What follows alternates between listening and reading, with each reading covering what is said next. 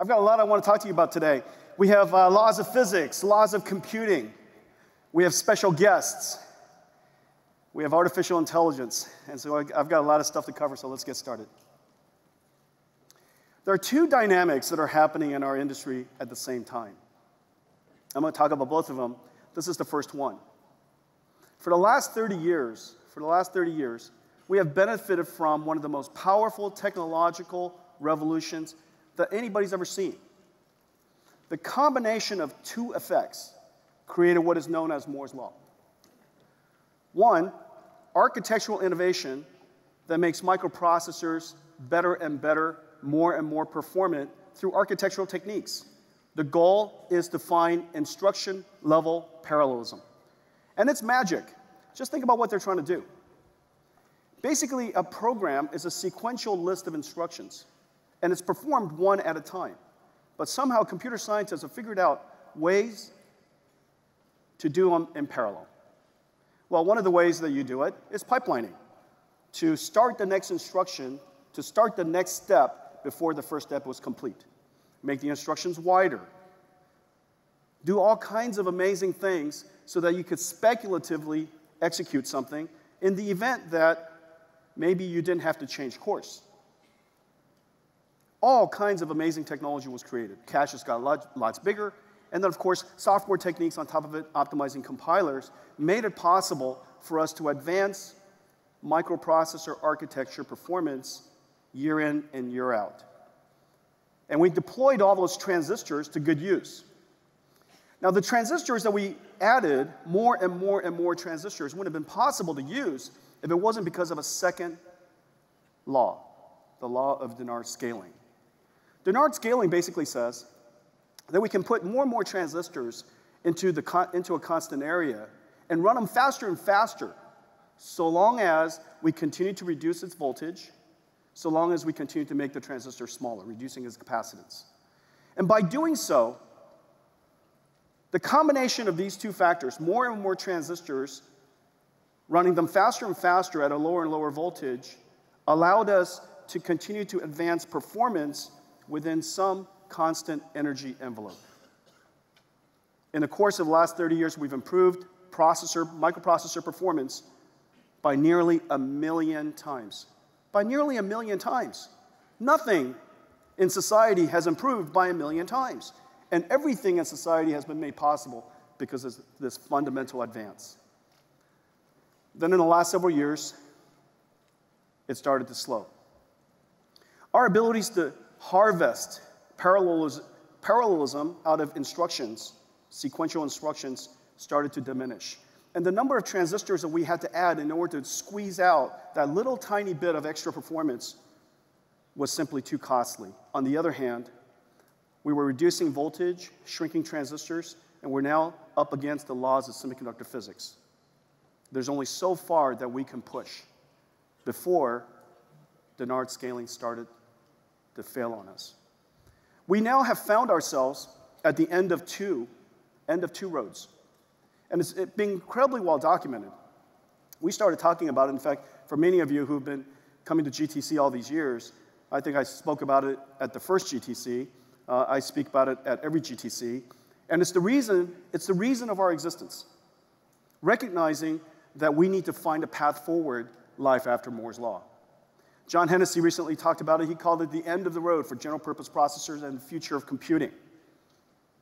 Mark Horowitz, also a professor at Stanford, spent enormous amounts of time with his colleague, basically plotted out every single major event and processor product and node in the last 30 to 40 years. And the results are actually quite amazing. The blue line basically shows the Dennard scaling compounded with the lack of productive architectural innovations has led to the plateauing of processor performance. What used to grow at 50% per year, 50% per year compounded improvement is now improving at 10% per year. Yet, we can manufacture the transistors. The transistors are abundant. And in fact, if you look at that white line, that shows you how much transistors we have. And that was the ultimate observation of the beginning of our company. That observation was the reason why accelerated computing works. And it is the reason why we introduced the concept of GPU computing. GPU computing does several things. The first thing it does is recognizing the microprocessor is incredibly good at sequential instructions. It's incredibly good at single-threaded operation. That the craftsmanship and the innovation and all the engineering has gone into it over the course of the last 30, 40 years wasn't going to be replaced. And we respect the other law of computing, Amdahl's law, that if we were to accelerate the things that we could do, the part that we can't accelerate eventually becomes the problem. And so we have to make sure that we honor that law as we change the architecture of computing. We did several things. The first thing that we did was we realized there's some workload inside some very important applications, Frankly, these applications are the ones that the reasons why you are here. They're the algorithms of artists, of scientists, of engineers, of the explorers, the discoverers, the inventors, the Vincis of our time, the Einsteins of our time. Their software includes some parallel computing aspects, some parallel processing aspects, that if we could figure out a way to offload of the microprocessor that was good at sequential processing, we could provide incredible speed up. So the first thing is to create a specialized, domain-specific accelerator that is a companion to the CPU, accelerated computing. The second thing we did was create an architecture that had a platform that we were willing to dedicate ourselves to everything we did for the rest of our lives. We created an architecture we call CUDA. And it's named after an architecture that we created in the very beginning of our company 25 years ago called UDA, Universal Driver Architecture. That architecture was extended for computing, Unified Driver Architecture, excuse me. That architecture was extended for computing starting 10 years ago. We call it CUDA. This architecture is our computing architecture. And a computing architecture that you dedicate your lives to, and you continue to promote, that you continue to sustain, you continue to improve, and it continues to add value, eventually, other people can benefit from it. It has to be special. It has to do something that general purpose computing, that commodity computing, or otherwise generally available computing cannot do. It has to be special. It has to be something you dedicate yourself into. It has to be something that is available everywhere. It can't just be available on a PC. It has to be available on a laptop. It has to be available in the cloud. It has to be availability in embedded devices. It has to be available everywhere. It has to be thought about from top to bottom in the sense that you have to have tools. You have to have middleware because computer architects and computer scientists needs all of that to be productive. What's really special about GPU accelerated computing was that it took enormous amounts of effort to port, to refactor for all of you the applications you've developed on top of microprocessors onto this new computing platform. It took time. And it took specialized skills. And so we dedicated ourselves to having a team of computational mathematicians that can think across the entire stack. So we work with you, work with the application makers, the algorithm developers, to find that match between the work that you want to do and the architecture we created. We worked at the architecture level, at the system software level, at the algorithm level, and then we worked at the application level. The reason for that is because if you want to overcome the limitations of Dennard scaling, you're going to have to do something pretty clever. And you have to think across every single possible layer of computing to find efficiencies, to get rid of waste, to do special and smart things. This way of doing computing, top to bottom, then bottom to top to bottom, then bottom to top, dedicated to one single architecture over the course of the last 10 years, the results have been phenomenal. If you look at the green line, that's basically the line that NVIDIA is tracking.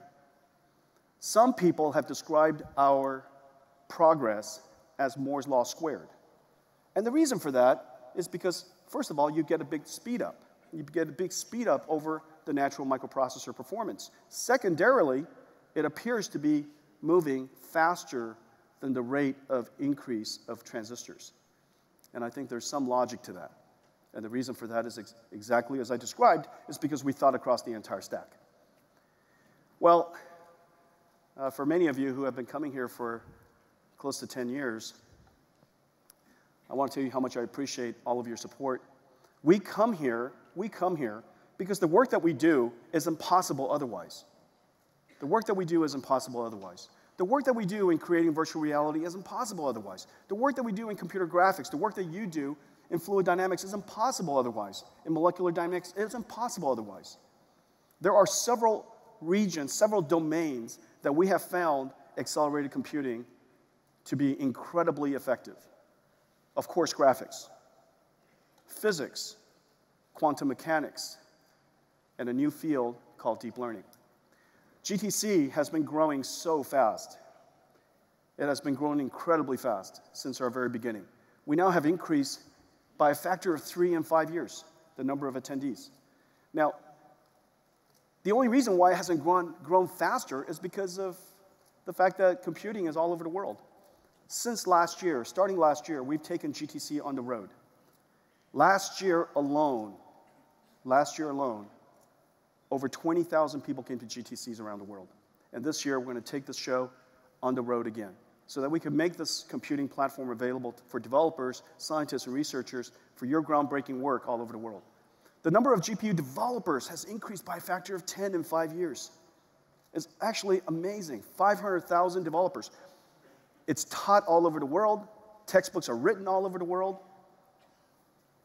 When you look in LinkedIn, you see CUDA all over the place. It's just fantastic. The number of people who now consider GPU or programming GPUs or programming CUDA, one of their specialties, is really fantastic to see. And then over 1 million CUDA downloads. The CUDA driver, the CUDA software SDK, has been downloaded over 1 million times. At GTC this year, every one of the top 15 technology companies in the world are here. 100% of the world's top 15 technology companies are here. 10 out of the world's top 10 car companies are here. Pfizer, Merck, and Roche, GSK, Amgen, Lilly are here. Researchers from the world's top 100 national laboratories are here. There are 80 AI startups here, 25 VR startups, all kinds of robotic startups and ideas. GTC is where, if you will, the future is invented. GTC is where we create what other people would think of as science fiction.